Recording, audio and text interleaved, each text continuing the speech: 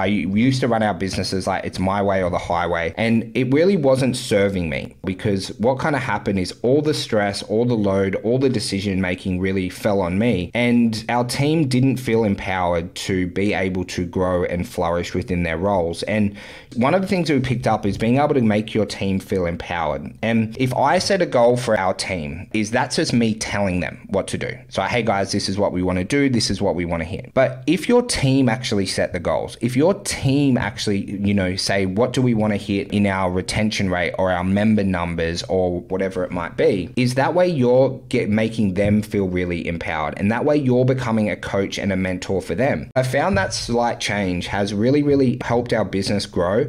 It's really helped our business and our staff feel empowered within their role and feel very much a part of our growth.